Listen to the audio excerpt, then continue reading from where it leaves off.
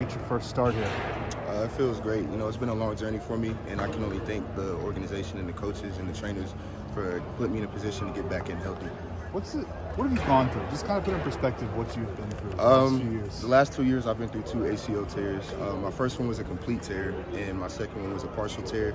And they were telling me that I barely had any of my graft left. So I just made it a hard decision to just sit out another year. As much as I wanted to play, I mean, I felt like, you know, after my second one, I would come back better and stronger. So I just made that decision to do that.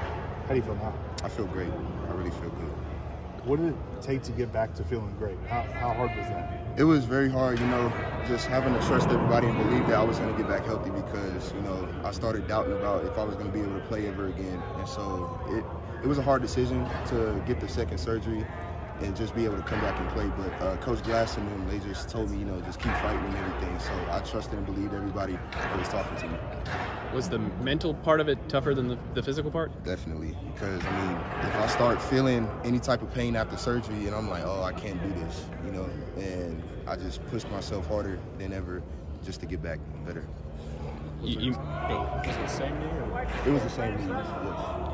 Everybody's kind of talked about over the last couple of weeks, it's next man up, but just kind of what does that mean to you? Brendan kind of announced he's foregoing the rest of the season, you slide into your first start, you've lived next man up, so what does that kind of mean? So Brendan, he always told me, you know, just be ready whenever your time comes and everything. So even when he was playing, he always told me just stand by coach and be ready. So he mentored me to get me to the point where I am today so I could be ready just in case anything happened. What kind of frustrations did you deal with? Just, you know, a lot of people, I mean, I came in here, transferred here in 2019, and a lot of people didn't know who I was. And so it was just one of those things where I started looking at social media when I kept getting injured, and I've seen like a lot of people doubting me, and it kind of got down on myself because I just really didn't know how to feel. But once I started talking to my family and everything, I just blocked all the noise out and I just stayed to myself. I got off social media and I just let all the work do the talking. How did the game feel? You played more snaps, I guess, than you've played in a really long time. How did it feel? Great. Just felt great to be back out there. You know, it's been 3 years since I've touched the field just playing. So, I mean, just all the encouragement and the positivity that I was getting, I just wanted to get out there and be as calm as I can. So I just thank my coaches and everybody for doing that for me. Going back to your decision to obviously transfer from Arkansas and come in here, what was that time of your life like?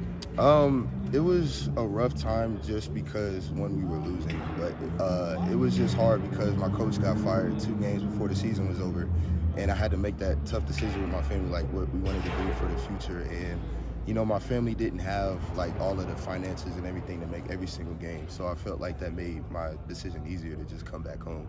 I mean, it went from 3.5 hours to Fayetteville to being an hour away, an hour less away for them to come up here. So it makes everything easier for me. What has it been like then being back home somewhat? I mean, it feels great. I get that family vibe. I get to see everybody whenever I want to now. So, I mean, just getting the family vibe and everything.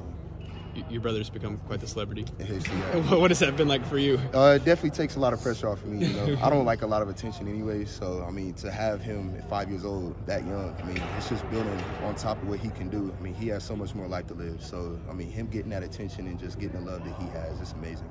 Did you ever imagine he'd get that kind of attention? I honestly did not because, I mean, when we're at home, like, he's always hyped at home. So, I mean, it kind of just threw me off when he did that at homecoming last year, and I was like, I've never seen that side of him. Like, he's hyped, but he's never, like, loud like that. So, I mean, it shocked everybody.